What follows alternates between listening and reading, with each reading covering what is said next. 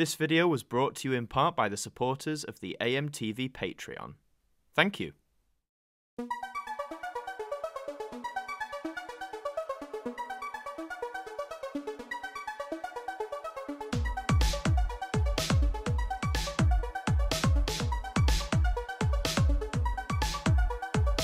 Hello, and welcome to the Ident Review Extra, the spin-off show that takes a look at one individual ident each episode and gives it the review it deserves. And this time around, we're embarking on a journey through the ITV Network and all the different regional stations that comprised it.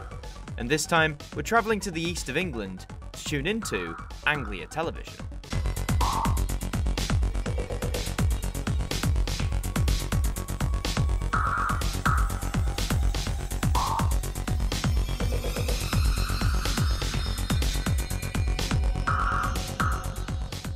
Launching in 1959, Anglia would serve to be the primary commercial franchise holder in the east of England for ITV. It was the 11th station to launch under the ITV network and would quickly gain a reputation for producing high-quality programming. But perhaps what Anglia is best remembered for today is the on-screen identity it used for decades. So without wasting any more time, let's take a look back at just how Anglia presented itself over the years.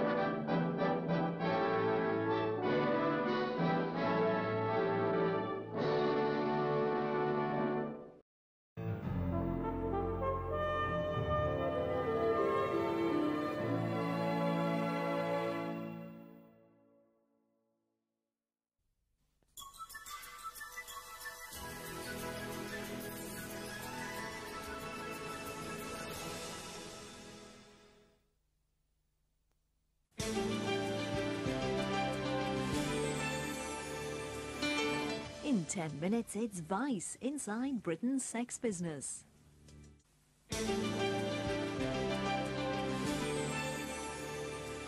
Now Vice, which contains scenes of a sexual nature. Truly a night on the box, eh? Right from its beginnings in 1959, Anglia utilised the knight and horse motif, which seems incredibly simple, but proved to be immensely iconic. The constant focus on the knight and horse, panning around with different angles, finishing on the knight's flag, which bears the station name, feels completely natural, soothing in some respects, but also quite rousing with Handel's water music blaring throughout.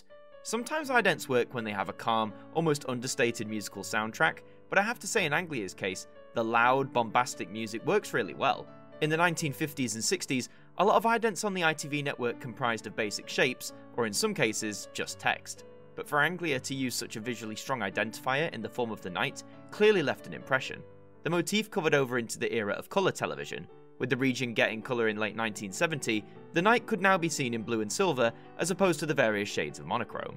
In terms of the actual sequence, hardly anything was changed at all. Same rotation, same music, similar camera angles, you get the drill. Amazingly, the night ident would last for Anglia all the way until 1988, some 39 years after it was first introduced. One of the longest for any ITV franchise holder. But in an era where computer-generated idents were becoming the norm, Anglia would have to eventually follow suit. What followed the night would be a stylized A symbol, comprised of several different coloured triangles, along with a new piece of music. The final image of a waving CG flag looks really nice and slick, but I can't help but see the Triforce from the Legend of Zelda series right in the centre.